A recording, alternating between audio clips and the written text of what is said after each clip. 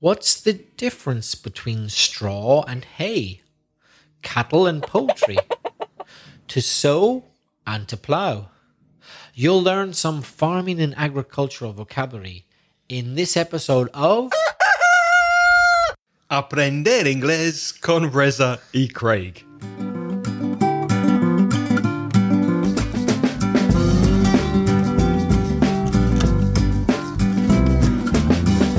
Hello and welcome. If you're a new listener, my name's Craig. And my name's Reza. And with over 45 years of teaching between us, we're going to help you improve your grammar, your vocabulary, your pronunciation, your idioms, and all aspects of your English and take it to the next level. Hi, Reza.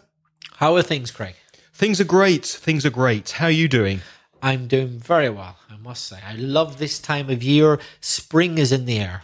Spring is in the air. It's a beautiful, beautiful day here in Valencia. And before we begin speaking about farming and agriculture vocabulary, we're going to listen to a voice message from Tanya from Ukraine, who is living at the moment in Spain. And here's Tanya's voice message for you now. Hello, I'm Tanya. I'm Ukrainian, but currently I'm living in Spain. Well, because I'm married here and I am an English teacher, a teacher of English. So I also teach people. And honestly speaking, I started to listen to your podcasts just not long time ago.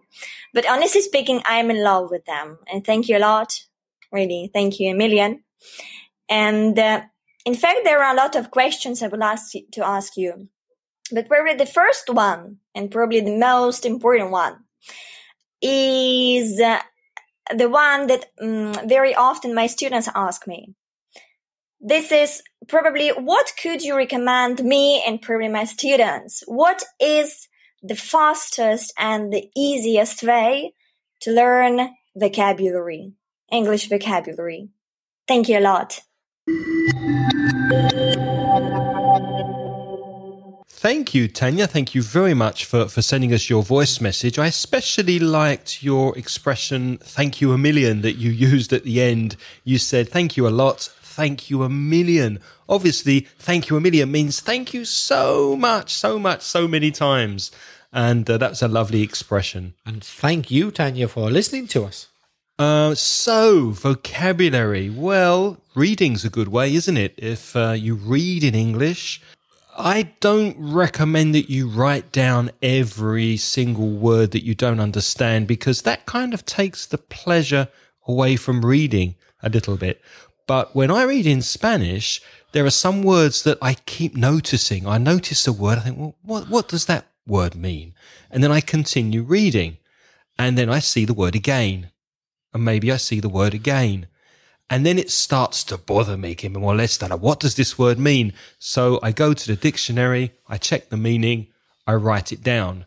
So what I would suggest is words that really keep repeating themselves and begin to get your interest. What does this word mean? They're the ones that are appearing a lot, and I suggest they're the ones you need to write down and try to remember. Any other ideas, Reza? Yes, there's an app on computers, on mobile phones, called Memrise. You can get it online on the computer, or you can download it as a map. And basically, they're like digital flashcards. Mm-hmm. Now, a flashcard, the original flashcard, is what it says, a card, like a hard piece of paper, a card, which you flash. To flash means to see something quickly or to show something quickly. So you flash it. So imagine I want my students to say the word apple. Imagine we're talking about fruit. I say, how many fruits can you remember? And I quickly show them this picture of an apple and put it away again. And I want them to say as quickly as possible, apple. So that's the idea behind the invention of flashcards. You can put other things on it, but that's basically the idea. And then in the old days, you used to have the picture of the apple on one side and then the word written on the back with maybe the pronunciation. So you'd get the students to say the word, and then if they couldn't remember, you'd turn it quickly. Do you remember? And then turn it back again. Let them see it, just flash it to them really quick, and then see if they could remember. So Memrise does something similar, doesn't it? But it's digital, so it does it inside the app. What's the address for that Memrise place online, Craig? Yeah, it's memrise.com, MEMRISE.com. It's a free app. It's very, very good. And it has word lists based around topic areas, but you can also create your own word lists. And you can either work with your students, Tanya, with your class, or the students can use it independently for self-study. And I'll put the links in the show notes at inglespodcast.com/155. A much more basic even than a flashcard method is simply writing the word in letters on a Post-it, one of those little pieces of paper which you can stick on something. That's what I used to do to learn Spanish. Posits in Spanish, aren't is it posit? Is it posits? Posits or something like that. Posit But in notes? English, it's a Post-it, because you stick it, a bit like posting something online. You post it, you stick it on the object. So on my cupboard, I posted a little piece of paper, stuck a piece of paper that said armario, so that I would remember that every time I went to open my cupboard, that in Spanish it was armario, because I saw the word. I did the same thing. You can do it. You can do it in English. Of course, you don't really need that for higher levels, but for lower levels, it's brilliant. For lower levels of English, I don't know, up to maybe about B1 or something like that. From about B2 intermediate, upper intermediate level onwards, it probably isn't that helpful. But for lower levels, it's great. You could use it for high levels. For example, if you buy a new fridge and it was quite expensive, you could write a Post-it in English, an exorbitantly expensive fridge, and make the sentence more complicated with advanced adjectives, for example, and then stick that on the fridge. And it's just a visual way of reminding you on a daily basis, every day, reminding you about these new words, expressions, and phrases, etc. You could do it with idioms. You could do it with anything. What do you think, Craig, about testing yourself, testing your knowledge of vocabulary? Well, there's a very good website and app called Duolingo. That's free. You may have heard of it. You can find that at duolingo.com. That's DUOLINGO.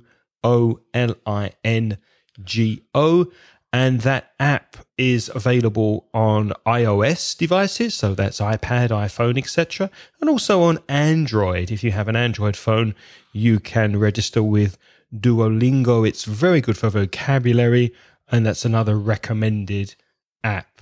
You can also, of course, use mnemonics and memory tricks to remember words. And Tanya, perhaps you know this, that if you try to connect a word in the language you're learning, in our case, you're learning English, for example, try to connect that with something you know in Spanish, make some kind of visual connection in your mind to help you remember.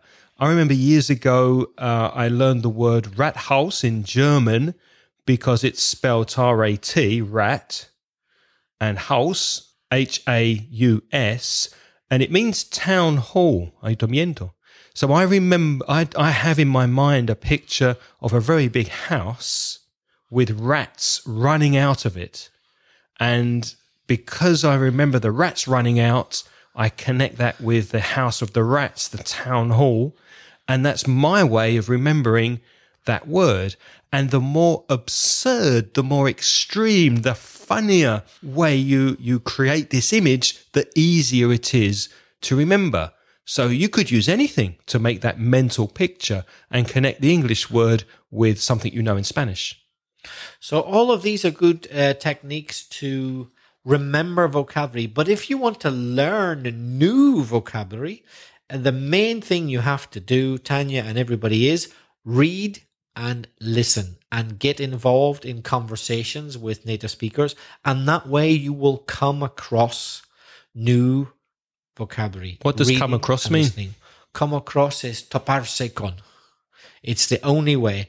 You will come across words and phrases which are not very useful. If it's obvious they're not very useful, well, you don't need to pay them much attention. But if you notice, as Craig said earlier, certain words in books or articles, or even when you're listening, repeating, well, then you can come to the conclusion that they're common, they're important, you need to know them. And you'll start taking notice. And through repetition, that will help you start the process of remembering them. And there are some words maybe that you just like the sound of, or they're funny or amusing to you. So if you hear Reza and I say a word later when we're speaking about farming and vocabulary, and you like the sound of it, you want to use it, then write down the word or go to the show notes, see the word, write it in a notebook or on your mobile phone, and build a list, create a list of new and interesting words in English that you can then incorporate and grow your vocabulary. Maybe I'm a bit old-fashioned, but I'm quite obsessed with the idea of writing words that you want to try and remember. Not every day, I'm not saying that, but from time to time, by hand, because I've read a lot of research about this carried out by psychologists and neurologists. Conducted by psychologists, psychiatrists, neurologists, people like that. Mm-hmm. In America particularly, they study it a lot, and they have pretty much proven beyond doubt that there's no better way to remember new language than to write it down by hand. And yes, by hand is important. They discovered that even the most hardcore, the nucleo duro, even the most hardcore computer geeks who spend their entire lives on computer, they did experiments with them, and they discovered that if they forced them to write things down by hand, even the geeks remembered those things better than writing it on their iPad. There's some special connection obliging your hand to write something by hand. Mm-hmm. The message travels from your brain all the way down your arm. It physically has to get there to the tip of your finger. You write it, it goes back again, it registers. And that really stabilizes the memory. It really cements it in there, much more than just typing on a keyboard, because if you type on a keyboard or a screen, you're looking at individual letters. Whereas when you write a word by hand, you see the connection between all the letters, and they've discovered that this really reinforces vocabulary retention. I agree with Reza 100%, and I would definitely recommend a physical vocabulary notebook, just a small one with a pen or pencil in your pocket, in your bag, every day, and just keep looking at it when you're standing in a queue, and keep adding to it as you find new words. But of course, some people are more comfortable with mobile phones, and I think it's better to use an app on the phone or make a digital list on your phone than not do anything. So yes, we recommend using physical paper and pen, but if you don't like writing, if it's a problem remembering a physical notebook, then of course using your phone or a tablet is better than nothing.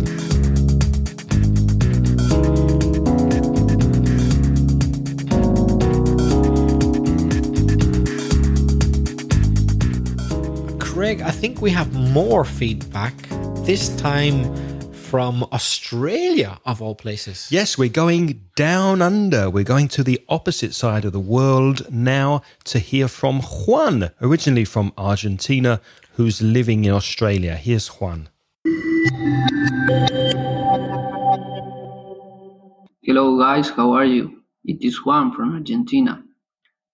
At the moment I'm working in Australia as an agriculture engineer, and I was wondering if you can talk about farming stuff. Currently I'm working with tomatoes, corns, garlics and carrots. Yep. And on the other hand, I would like to say thank you.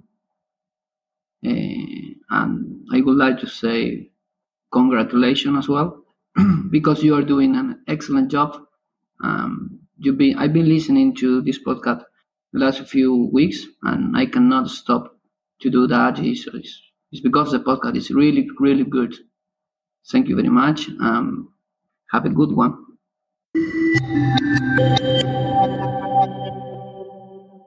Thanks, Juan. It was really good to hear from you all the way from Australia. Any comments, Reza?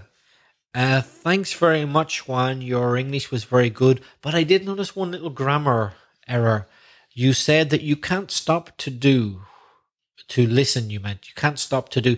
And that's wrong. What should he have said, Craig? Can't stop listening or can't stop doing? So it's Right. can't stop plus gerund. Plus ing, stop plus ing, not infinitive. So you can't stop listening. But you can use the infinitive after stop. You can say, I stopped to smoke a cigarette. Right. But that's a different meaning. It is, but it's possible. It's correct. And it means, for example, Juan's on his tractor in Australia. He's driving his tractor. After 4 or 5 hours, he's tired. So he stops to have a rest, or he stops to drink some water. So you interrupt what you're doing to do something else. So it has a different meaning. Juan, thanks very much for your feedback and keep on listening. And as I've said before to other listeners, your wish is our command. As the genie said that came out of the bottle, the magic genie, what you wish for, you get. You want us to talk about farming and agriculture? Then we will. So if you leave the door open, you know, some people come into a room, they open the door, they don't close it. Some people go into a house, they might leave the front door open. In our building, where we live in our flats, our neighbours are constantly going out of the building and not closing the front door, the security door. That really annoys me. An expression you could use in English to someone who does that is, were you born in a barn? Close the door. Were you born in a barn? And what is a barn? A barn is a building on a farm, granero in Spanish. Have you ever been to a barn dance, Reza? Have you ever been to a dance in a barn? No, but I'd love to go. Me too. I'd love to. That would be like a typical kind of country traditional dance, very rustic, yeah? Yeah. That'd be nice. What's the word for cows and oxen? Oxen are buey in Spanish. Is there a word we could use in English for a collective noun for cows and oxen? Imagine I'm a farmer and I have 50 cows. I could say, I have 50 cattle. The cattle means the group of cows. Notice the plural of ox is an exception, because normally to make a plural in English, you add an S, but with the word ox, 2 or more ox are oxen, E-N. Ox isn't a thing which you hear mentioned a lot in British cooking, although there is one exception, oxtail soup. Do you like that? No, I don't, but it's very common, isn't it? Yeah. Oxtail soup, la sopa de la cola d'un buey, is a traditional British soup. So cows and oxen, cattle, and there's a similar collective noun for chickens and turkeys. Turkeys are pavos. What do you call chickens and turkeys in English? Poultry. That's Poultry.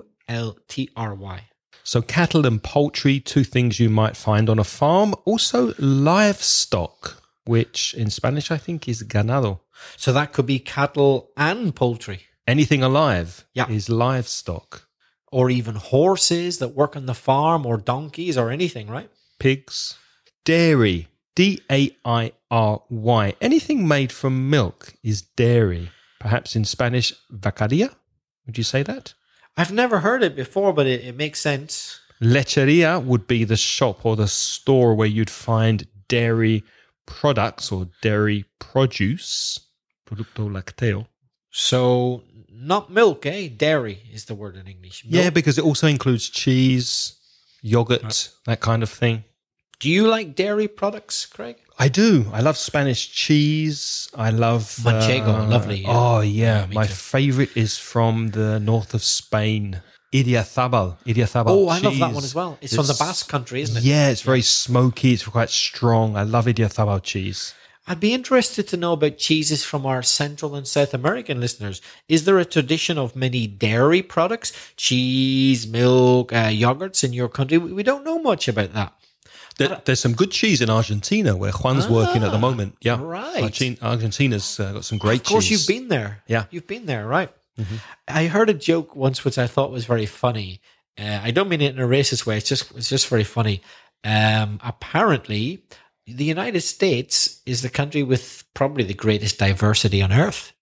It's very diverse. It's muy diverso. You name it, they've got it. Most diverse country on earth, and they can't even make one decent cheese. I think it was a French person I heard saying it. It's true. They don't make one single interesting cheese in the whole of the United States. How can it be? They've got everything. American cheese is famous for being tasteless. It's that yellow tasteless cheese that you find on hamburgers in McDonald's. Yeah. And of course, there's the other extreme, the comment, I think it was from General Charles de Gaulle. He was having some kind of political crisis when he was in charge of France. And they said, oh, why can't you control the country? And he said something like, no one can control a country with 600 types of cheese. It's impossible. He literally said that. Yeah, something like that. Moving on to another word based on farming and agriculture, crops. CROPS, cosecha or cultivo. You could say, for example, we had a bad corn crop this year. Or maize is an important crop. What's corn? Corn is maize. And what's maize? Maize. It's the same. It's the same thing, isn't it? In English, same corn thing. and maize is the same thing. One of them looks like Spanish. Maize kind of looks like maíz, doesn't it? Yep. But corn means the same, more or less. But corn is sometimes also used for sweet corn. Or corn on the cob, we'd say in English. Corn on the cob, C-O-B. And that's quite common here in Barbarossa. You see them selling it on the beach here. Corn, sweet corn on a barbecue. Quite nice. That. So if crops is cosecha, what is crop rotation? Rotación de la cosecha, I suppose, which means Brilliant. The practice of rotating, in other words, changing the use of different fields from crop to crop each year. Why do they do that? To avoid damaging or exhausting the soil. So, for example, they might grow one year corn in a field and then the next year potatoes. Because, you see, each crop, whether it's corn, potatoes, carrots, whatever, take certain nutrients out of the soil. Yeah. Out of the ground. Like potassium, for example. And different things. But each crop has its own particular needs. Mm-hmm. So if you keep using the same crop, you will deplete, you will exhaust that ground of certain minerals. Whereas if you keep rotating, then you won't exhaust certain minerals out of the ground. Right. So we said crops was cosecha, but another word for cosecha could be harvest, but it's not the same. The verb to harvest, cosechar, is to collect what you have grown when it's ready. It's a collection of the crops, really, isn't it? Exactly, a collection of the crops. So it can be a noun, a harvest. For example, the corn harvest this year was very, very successful. Or, of course, it can be a verb, cosechar. We have to harvest next week. We have to harvest the crops. Did you know that this winter, the harvesting of lettuce has been disastrous? I didn't know that. Why is that? Because of the weather? Yeah, because of so much rain in Spain. And I didn't know this, but I found out from talking to my mom and other people that what happened was the price of lettuce in the UK has doubled and tripled this year. Because they weren't importing Spanish lettuce? Yeah, because so much of the harvest, so much of the crop, the lettuce crop got ruined, that it made prices increase dramatically in the UK.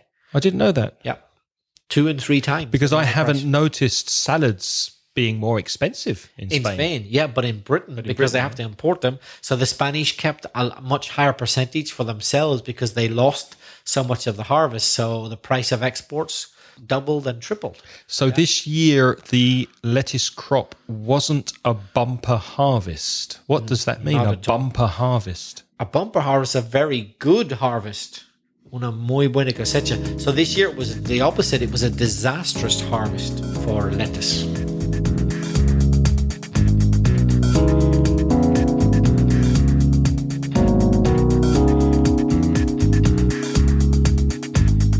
Reza, you like a drop of wine from time to time. A drop is a gota. Yeah. That's being a little bit sarcastic. A drop, more than a drop of wine occasionally. A glass. What's cosecha de vino? How would you say that in English? Cosecha de vino. Now that's a different word, not harvest, but vintage. When it's wine, we say vintage for cosecha. Yeah. So we're thinking about the vintage. Includes the idea of the fact that the year is important.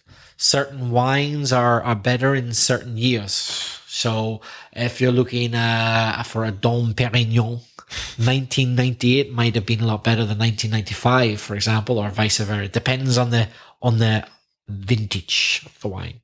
And we've spoken about the idea of harvesting crops from the field, but there's another verb you can use when you take fruit or flowers from trees or from the ground. You can use the verb to pick, P-I-C-K, escoger or coger. So you can pick flowers, for example, pick flowers in the spring.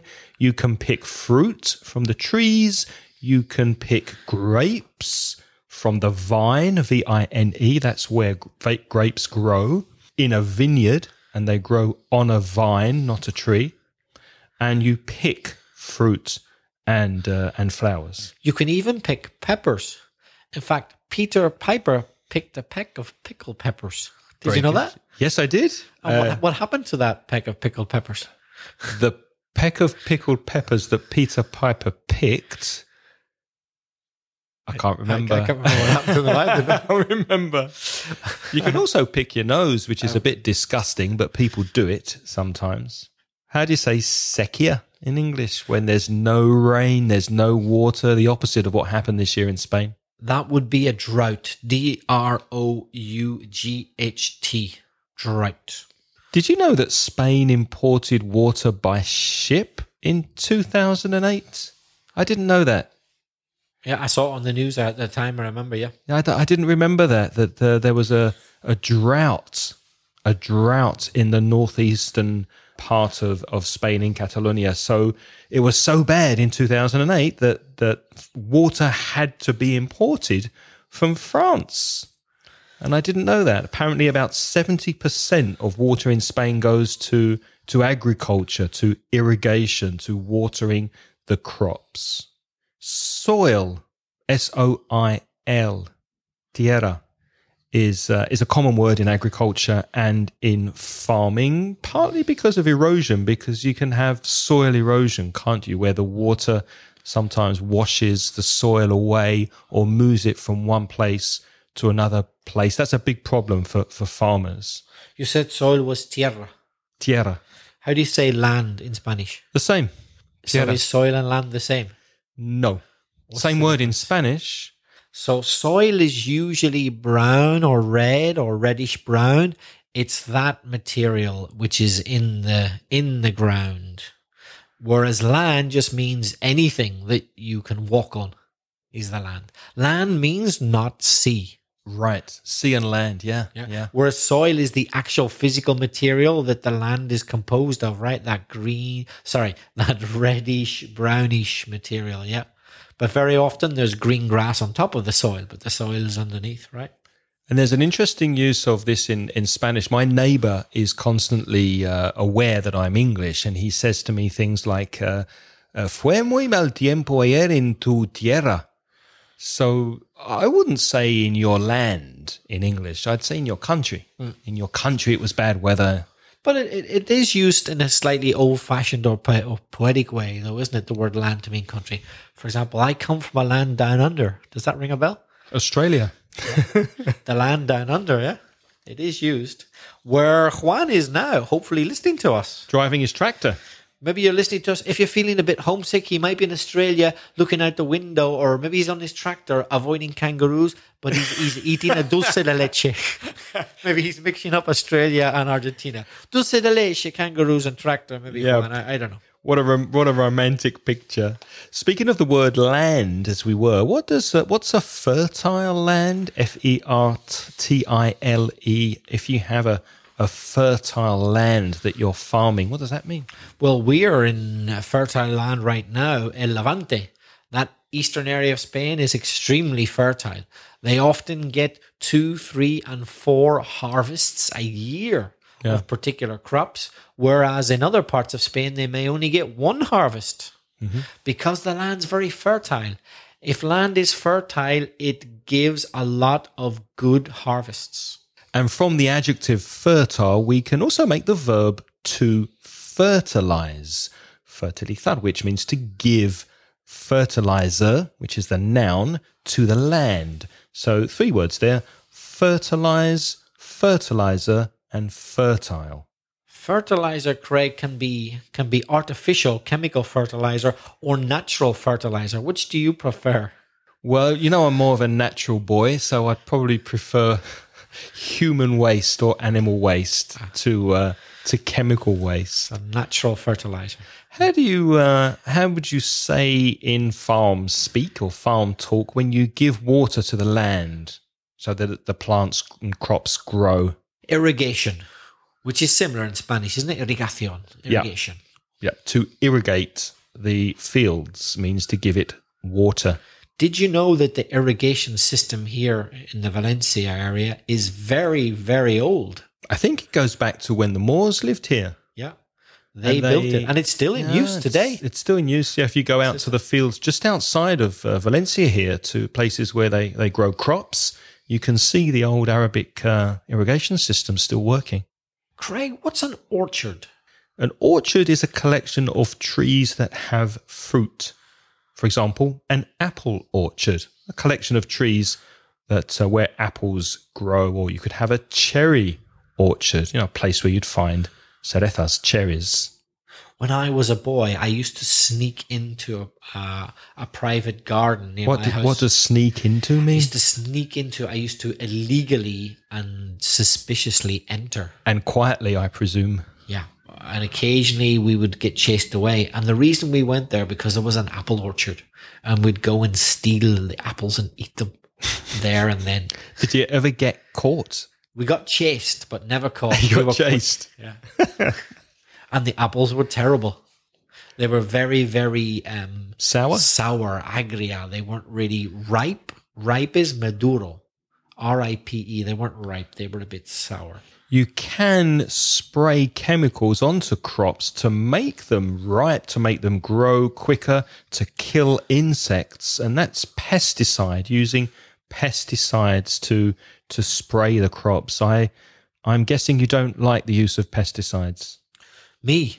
No, Craig knows I'm quite into, that means I'm interested in, kind of organic farming and natural farming and food. That interests me a lot. So I'm quite opposed to the idea of chemical pesticides myself. Mm-hmm. I prefer natural pesticides. There are natural pesticides. For example, you can use certain plants to kill other plants, or you can use insects to kill other insects. Yep. Yeah, I've heard of that. Hey, Craig. Hey, Reza, how you doing? No, I know. I mean, what is hey? Oh, hey. Hey, you. H-A-Y, not H-E-Y. H-A-Y is heno, dried grass. So hay is dried grass, the sort of thing you'd feed to horses. So what's a hay bale or a bale of hay? Paca de heno, when you collect it together in a big lump, a big piece. You don't see a lot of that in the Valencia area, do you? There mustn't be a lot of hay around here. I don't think it's grown around here, but I think you might see straw, which is paja. It's straws when it's dried, when it becomes dry and hard. Hay is soft. So hay you feed to animals, and straw you use in the barn for bedding. For bedding, yeah. It's harder. Yeah. Every year, in order to aerate the land, to put air into the land, you have to turn over the earth, the soil, with a plough. P-L-O-U-G-H. Strange spelling. Plough means arar, to plough the field. So what do you do after you've ploughed the field? What's the next step? The next step is you prepare it for planting. I'm sure Juan knows better than I, but you have to kind of break up the big pieces of earth. You have to flatten it. You have to create seed beds. Same word, bed, comma. And you have to prepare the field into a situation where you can plant the seeds into the soil. You can say plant or sow, yeah? S-O-W. Sow would be sembrar, isn't it? Yes, to sow seeds. Seeds are semillas, to sow seeds. There's a common expression in English, to sow the seeds of doubt or the seeds of unrest. Doubt is duda, unrest is inquietud. Sembrar la duda, or sembrar el pánico, things like that. And there's another expression, you reap what you sow. To reap is segar or cosechar, to collect in the things that you put out. So you reap what you sow means what you give or what you contribute, you get back in return. But that's used as an idiom in quite a negative way, isn't it? If something bad happens because you did something bad, you say, well, what do you expect? You reap what you sow. You get back what you put in. But we don't want that to happen to you, listeners. We want you to reap the rewards of listening to our podcast. The more podcasts you listen, the better your listening will become. Believe us, you will reap the rewards. You will benefit from all the work. Keep listening to the podcast and see how your listening improves.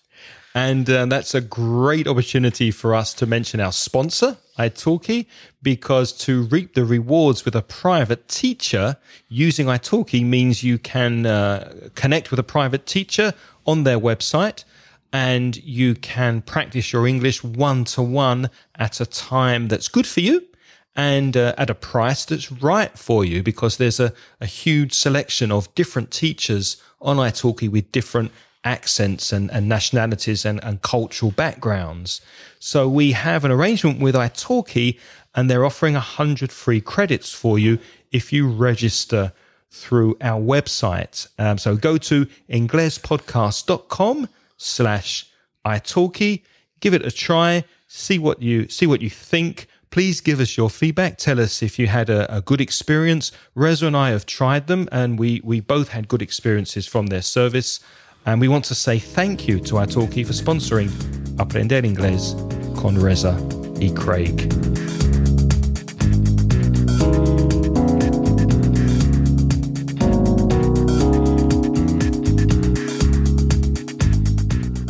So we said before, Reza, that to reap the rewards or to reap what you sow are both idioms connected to farming and agriculture. Can you think of any more idioms we could use connected to farms and farming? There are quite a few common idioms, actually. For example, to farm something out. So a phrasal verb, to farm out. That's to send work to someone to be done away from one's normal place of business. In other words, to subcontract. So, for example, I usually edit these podcasts, but maybe if I don't have any more time, I could pay a different person to edit these podcasts. So then I would farm out the editing. I would pay somebody to be a subcontractor and do it for me, to farm out. Craig, have you ever been on a funny farm?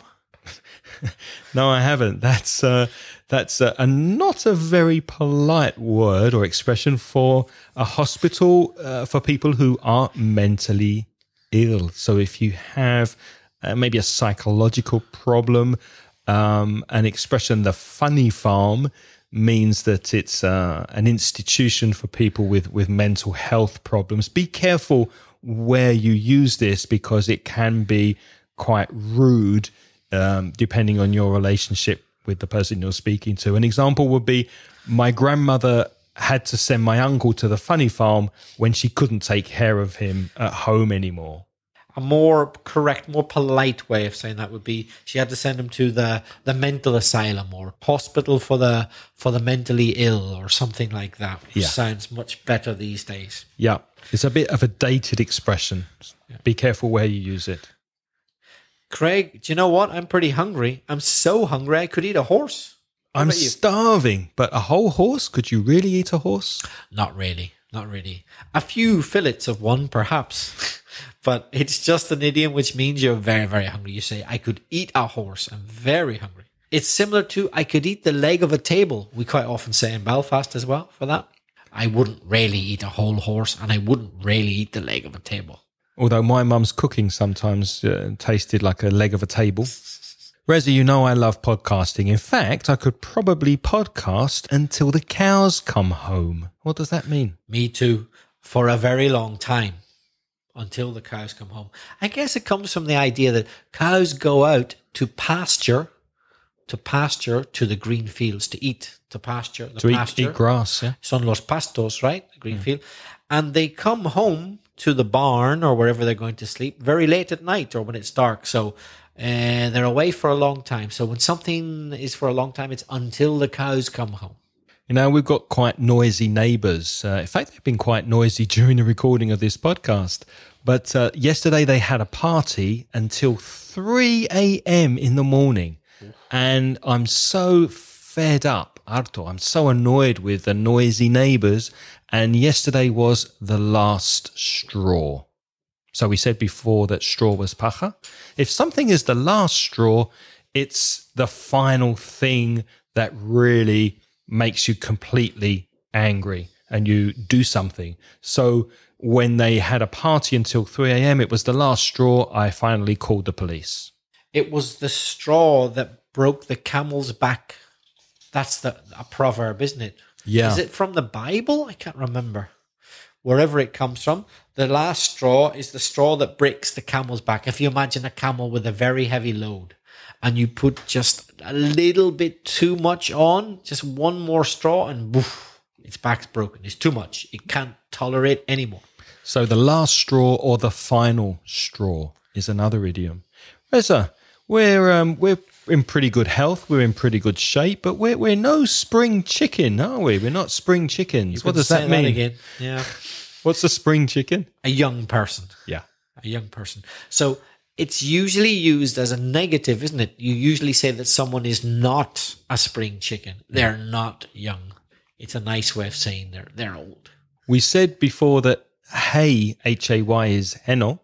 And there's an expression, there's an idiom that's to make hay while the sun shines. What does that mean, Reza, if you make hay while the sun shines? Well, farmers know that it's the best time to make hay is when it's sunny. In other words, they take the opportunity to do something when the time and conditions are right. In the summer, when it's sunny. This is in Britain because, it rains a lot in Britain, particularly in winter, and it would be useless to make hay then. So you've got to do it at the right time. There's a nice expression in English which goes, don't put all your eggs in one basket. Basket is cesta. So eggs, as you know, can break quite easily. You've got to be careful with them. So if you put all the eggs in one basket and you drop that basket, you've broken all your eggs, probably. So you should use more than one basket.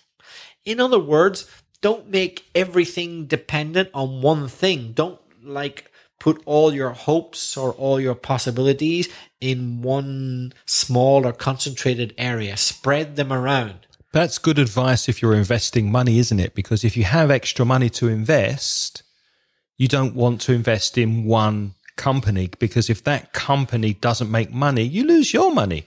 The best thing is to diversify, to invest in different companies or invest in different shares, acciones. Then if one company has a problem, you haven't got all your eggs in the one basket, so you can still earn some money. Our final idiom is to take the bull by the horns, which means to be brave and confront difficult situations. Bull is toro, horns cuernos. So obviously if you take the bull by the horns, then you're confronting and dealing with a difficult situation. Can you think of an example? Yes. Craig's neighbours annoyed him for many, many, many days, but because he's such a polite British gentleman, he didn't want to bother them. But one day they made so much noise that he couldn't sleep all night, and he thought, okay, I'm going to take the bull by the horns. I'm going to go up to them and tell them to shut up. Had enough. And that's what he did. I took the bull by the horns. Also, if you're unhappy in your job, perhaps you go and speak to your boss and you confront your boss. Like, I've had enough with this company, with the bad salary I'm earning and the extra hours I'm working. So you take the bull by the horns and you leave your company. You find a different job.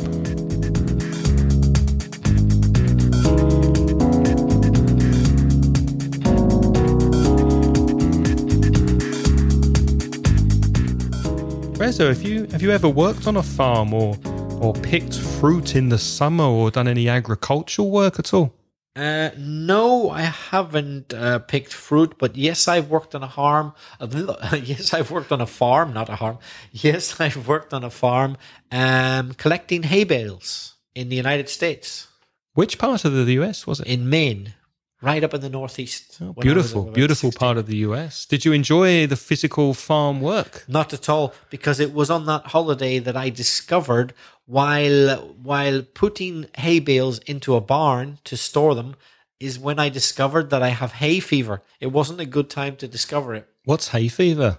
Alergia al polen. Uh-huh. Okay. If you translate it literally, it would be like fiebre del heno, but it isn't. It's alergia al polen. But I discovered it while stacking hay bales in a barn. Not a good time to discover it. No, you don't want to be there at that time. I was pretty sick, to say the least. Yeah. Did you drive a tractor while you were there? Yes, a little bit, yeah. Yeah, how was that? It was good fun, yeah. It nearly ran me over, but apart from that, it was really good fun. And you said you'd like to see more organic farming. Why do you think non-organic farming is bad for us? Well, it's not necessarily bad for us, but I just like to know what's gone into my food. And I think in the long term, if we keep using too many artificial fertilizers and chemical pesticides, we could damage the land irreparably. That means we won't be able to repair it. And I'm a bit worried about that happening. So do you go out of your way? That means, do you search specifically for non-genetically modified fruit and vegetables? Do you look for organic fruit and produce here in Valencia? Well, you're mixing two things there. Organic doesn't necessarily mean non-GM. Okay. Something can be not GM, but it's not organic. GM is genetically modified. That means it is not a natural organism. It's been created by man. It doesn't naturally exist in nature. And I'm particularly against that. That bothers me a lot more than the idea of using chemicals. I don't know if our listeners know that Spain is the number one producer in Europe of GM corn, for example. But it's hard to see it written on the label. Nobody really writes it. They don't really tell you. But I object to the fact that they don't let us know properly what we're eating. Now, one of the reasons I asked is that, I'm all for natural produce and not using chemicals. All for means I'm in favor of. But tends to be more expensive and difficult to find. And sometimes when I do find these kind of fruits and vegetables, they're more expensive and they're not as good, as tasty as other fruit and vegetables. What, the organic ones, you think? Yeah. Good and tasty. Yeah. Okay. Is that not your experience? Usually the opposite.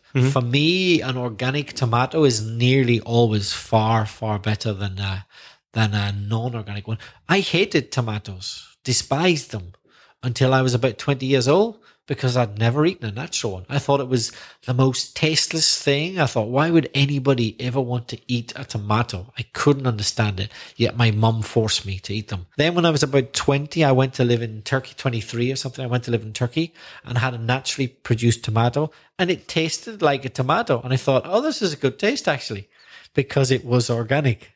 And it wasn't marketed as organic. It was just some Turkish guy had a bit of land where he grew tomatoes, and he probably couldn't afford the chemical pesticide. That's the strange thing, that the countries which are most organic are the poorest countries. In Africa, a lot of food is organic because they can't buy artificial chemicals. And it tastes better. It finally tastes better. It probably does, strangely, in poor countries. I'll have to get some addresses of supermarkets and shops from you and try organic food again. That's all we've got time for, unfortunately, on this podcast. So thanks very much for listening. And let us know if you have worked on a farm, if you have picked fruit and harvested crops. Tell us about it. Let us know. Why not practice your English? You can send us a voice message, as Juan did, by going to speakpipe.com/inglespodcast. Or, of course, you can send us an email to me, Craig, at inglespodcast.com. Or to me, Reza at belfastreza@gmail.com. And of course, our podcast would not be our podcast without our wonderful sponsors, who are Carlos, Farah, Mamin, Juan, Sarah, Corey, Jorge, Raul, Rafael, Manuel, Mariel, Maite, Pedro, Anna, Maria, and our latest sponsor, Nikolai. Thank you so much for your continued support. And if you'd like to join our list of sponsors, go to patreon.com/Inglés podcast. And of course, we have to thank Arminda from Madrid. Reza, which episodes has she managed to transcribe for our listeners? So far, at the date of recording, she's done episodes 131, 134, 135, 136, 138, 139, and 140 so far. Thank you very much, Arminda. Thanks, Arminda. We really appreciate it. And also thanks to Paco from Badajoz, for the idea of next week's podcast, speaking about holidays and travel, because as Paco said, we're coming up to our summer holidays. So we're going to look at some holidays and travel expressions and vocabulary on next week's podcast. Until then, it's goodbye from Reza. And goodbye from Craig. The music in this podcast is by Pitts. The track is called See You Later.